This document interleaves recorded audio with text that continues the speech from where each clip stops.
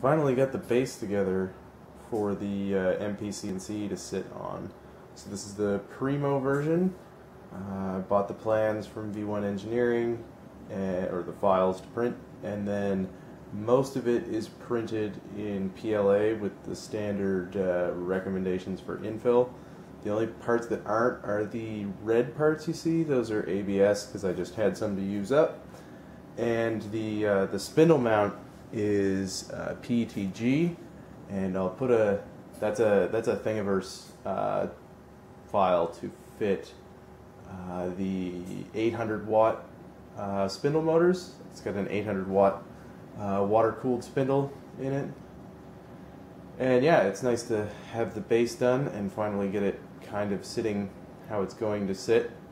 I've made the base, I didn't have enough material to make the base quite as wide as I wanted to, so I'll have to sacrifice some cut area in the Y direction because I didn't have enough wood to make the entire base quite wide enough. So, but it's kind of okay because the smaller the machine gets, the less issues with rigidity I should have. So, hoping to be able to do at least soft metals like aluminum and brass with this machine.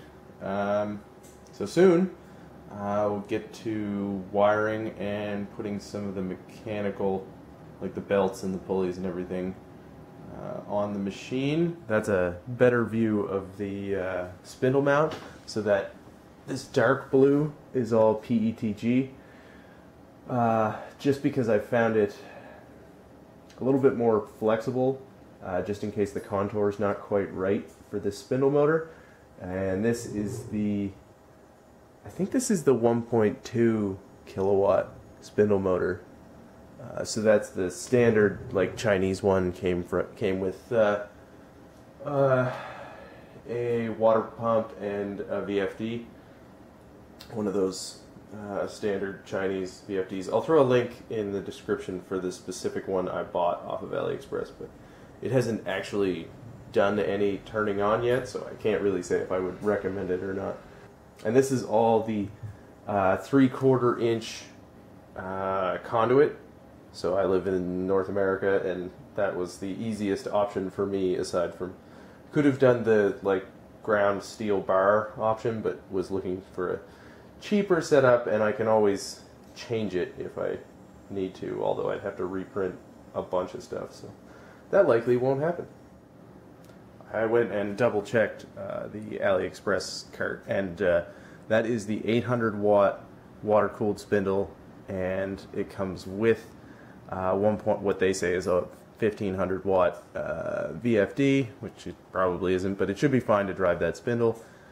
And you can get it in 110 or 220 volt. I think they've added the option to get a fully 110 system, but I had to specifically message them and ask if I could get a 110 VFD because I don't have 220 in the area where it's going to be plugged in.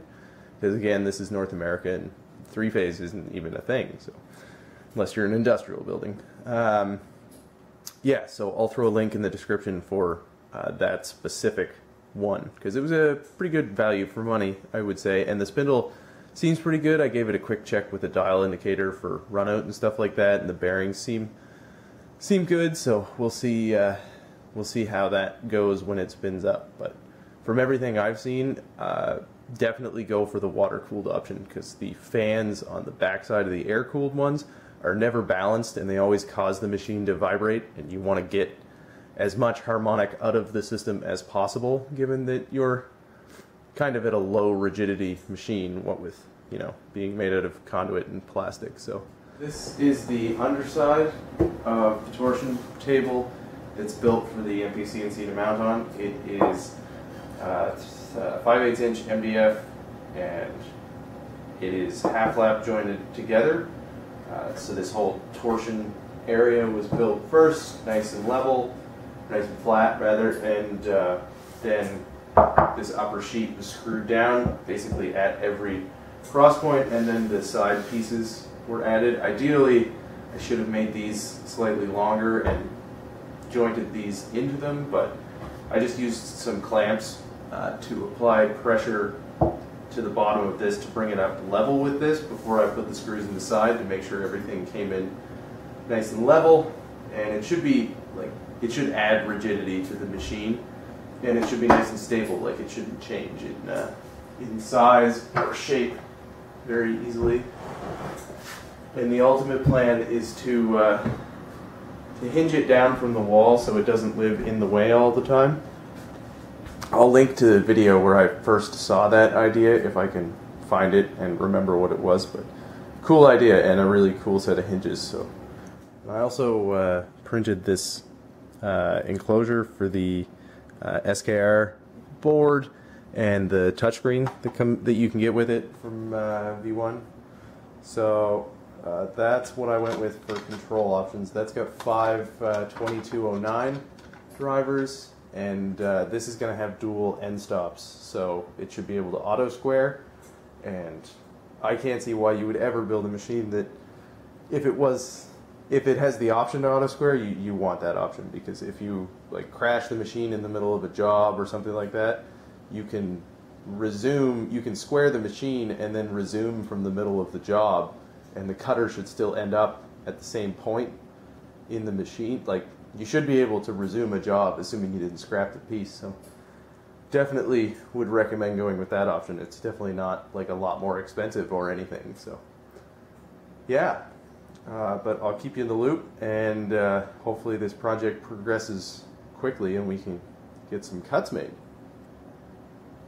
Thanks for watching. Bye.